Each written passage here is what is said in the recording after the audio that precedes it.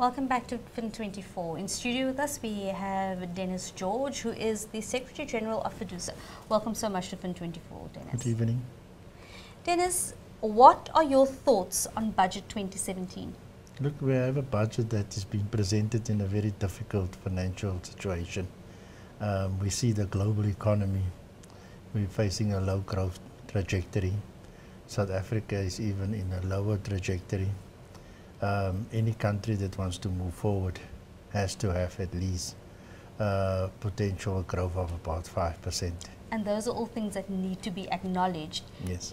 To give context to this budget. Yes, and we find ourselves trying to climb out of a dark big hole. And lucky for us, there is a little bit of space that the minister have announced to strengthen the budget going forward. Like for instance, that he wants to introduce a 45% tax bracket for people earning more than 1.5 million rand. You know, that will help the fiscus, because the budget is always about income versus expenses equals to surplus or deficit. And that 30 billion rand surplus, you know, has to be made up, because in the past, you know, government could depend on SARS being able to collect more revenue. But, you know, things are very difficult because the growth is low. And that put an extra burden, you know, on government to stress on the expenditure side, that government departments have to spend the money wisely. Yes. They also have to spend the money in such a way, you know, that we cut wasteful expenditure out. And that put a lot of pressure on government departments, because nobody likes to be put under pressure like that. But unfortunately, that is a reality that we need to face. That is a reality, that if we cut wasteful expenditure, we will have more money that we can be spending on basic necessities. If we look at something like the minimum wage, which was something which was touched on and looked at by Minister Pravin Gordhan, what are your thoughts on that? Look, I think, you know, this is a serious big step that the social partners negotiated. We started to talk about 2 years ago with Deputy President Ramaphosa in NETLAC, where business, labor and government came together.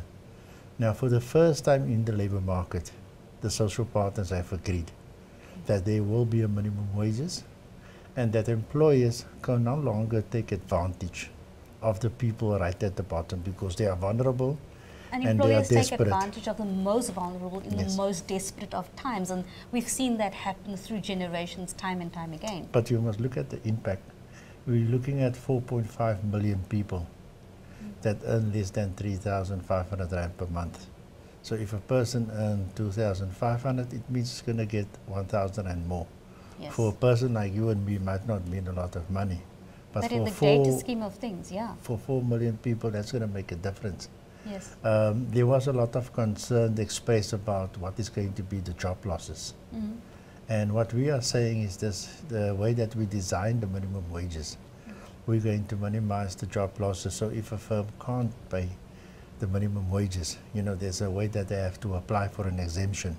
And then government can most probably come in to see how they can top up, not towards the employer side, but to make sure that the worker at least take the minimum wages home. So it's not all doom and gloom from the employer side, because something that often comes up is, if we raise the minimum wage and if we stick to a minimum wage, there's going to be job losses. And you're saying that's not something that should really be a concern? We've built in especially an exemption clause where a company can come and say, look, this is my books, I can't afford to pay. And then we work on the exemption based on 12 months and so forth, because those are things that is reality, it's not ideology. But the important thing is this: there is a commitment from the social partners to make sure that we are going to look at the most vulnerable people in our society to protect them. But secondly, the minimum wages is also a sword with two edges. On the one side, it's the cost for a company, but on the other side, it's a demand stimulator, because that people that earns the minimum wages, and the more money they earn at the bottom, they can spend, and that will create the additional demand in the economy, and that could help us to generate more inclusive economic growth. What can we as South Africans do to support Minister Gordhan's budget? Look, I think, you know, from a point of view, is the most important and the best policy that can be implemented is the policy of job creation. Because job creation, number one, first thing that it does, it puts money in the pockets of households.